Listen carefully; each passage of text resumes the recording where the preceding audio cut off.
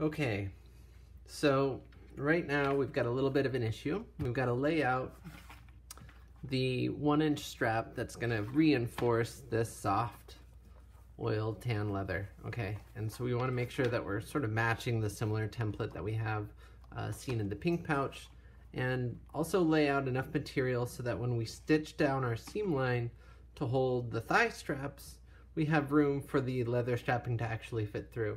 And one of the things to consider, of course, is when you're putting a 1-inch strap through a piece of material, the distance between your stitch seams needs to be a little bit more than 1 inch, right? Because there needs to be room for the thickness of the strap that's going through, which is generally an 1/8 inch on either side. So you got to go an 1/8 inch longer. And then you want it to slide through fluidly. So you end up adding a little over 1/4 of an inch to 1/2 inch, depending on the thickness of your material and how loose you want it to be. So that being said, the first thing we're going to need to do is rip a 1-inch strip that's going to match what we have for the pink section, and then determine how we're going to lay out the footprint for this little back region. So let's start with a 1-inch strip. Just to conserve the length, we're going to collect as much as we can.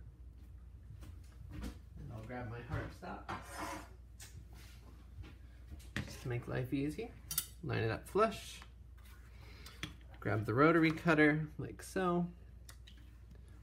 Make sure everything's lined up, and I'm pressing down on the ruler as well as the rotary cutter in small 6-inch intervals to make sure that our 1-inch strap is our 1-inch strap. And what we may find is when we go to do the perforations across this section here, we're going to trim down this purple so that it fits flush by hand. And that may be done with an X-Acto blade, the rotary cutter, or sometimes just the leather scissors. It really just depends. So now that we have that established, we know we can start our mounting point down here in the middle of our pouch, and we'll have to trim out what we need for this perimeter. So I'm gonna go make a paper template and we'll check back after that. So at this point, we're trying to figure out what the perimeter looks like on the pink pouch, which is this white paper template that transfers enough room for the rulers to go through. So we only need a width as wide as this paper here. And so what we're going to do is we're going to mark that on our leather and then just trim it so we know we have a standard width. Okay.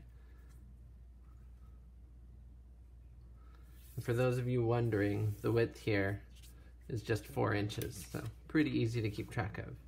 And then the other dimension where the 2 straps go over comes out to be a little bit weird, but I wanted to just have everyone see how that works in terms of testing it out before and after to make sure that once you get your stitching seam in line, you're going to get the behavior that you expect. So we're ripping off our 4-inch section. It's right here. And now we can cut this to width whenever we need. You know, we can make sure that our straps work, but we've got 2 1-inch steel rulers here. And what I'm doing is I'm just laying them so that they're going parallel, right? And then I'm pressing another piece in, and this is representative of the material we lose when we lay down a stitch between one piece of leather and another. And so you can see that as that's happening, the gap between the leather and the rulers doesn't always go flush. And although the leather, when you slide a belt in, is going to be more compliant, it's not going to be much more compliant than the piece of steel if you want it to flow seamlessly. So one of the things I always consider is, theoretically, we have our piece of paper, right? And it's indexed right here and here. And it is just over 3 inches wide. It's not quite 3.5. I believe it's 3 3/8 of an inch. And it's because each time we add a little bit of material, right, the rulers themselves are 2 inches, and then we have a whole nother inch and 3/8 that we lose. So that's divided among the 3. And so you want to make sure that when you have all of your material there, present, and you put your anchoring part where your stitching seam's going to be, down the middle, you have enough room on either side. So we can probably get away with a little bit less, maybe 3 inches. But we don't want to push it too far because we do need that extra 1/8 of material on either end of our stitch.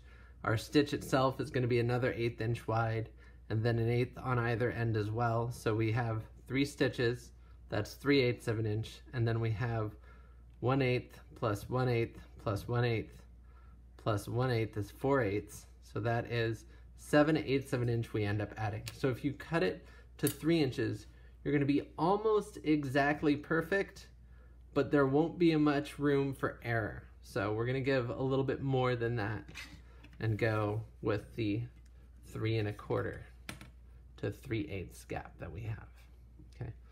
So what I'm going to do is just measure this and make sure that we're accurate. Here we go. So we'll go to 3 1/4. So that is 16/64, which is right here. And we'll check on the same side.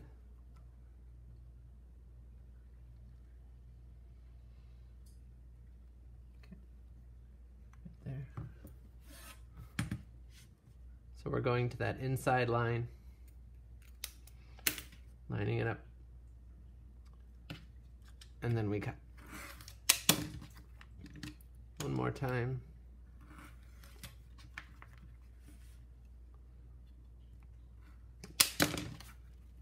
Oh, goodness me. Much better. So now that we have that piece cut out, we're ready to start punching holes along this line and then transferring them into the body. You can do this all at once if you need to, or you can do it later. But we now have our first 1 inch strip and our back piece that are ready to cut, and we can follow up by making these 2, which are just 1 inch strips. Right? So you can always cut them shorter, so I just leave them long and then round the corners that I'm stitching down. Okay.